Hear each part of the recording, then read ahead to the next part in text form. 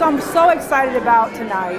I think it's a great opportunity for us to thank our employees who have helped us to make a tremendous difference, not just in the employee experience at UPMC, ensuring that all of our employees are treated with dignity and respect and are respected in an appropriate manner, but I think it's also important for us to recognize those community partners that help us make a difference.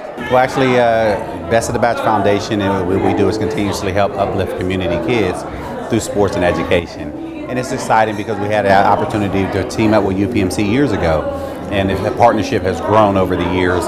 It has been great to see it evolve under Candy's leadership and direction.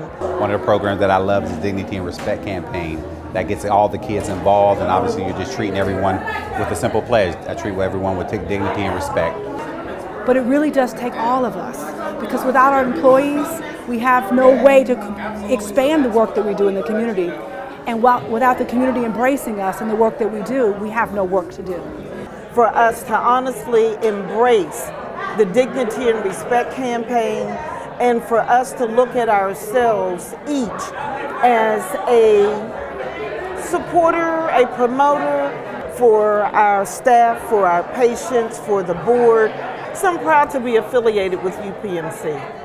I'm proud to be an employee of UPMC. I'm proud to do all the work that we do, and I know that there's so much more that we can do, but we can only do it together.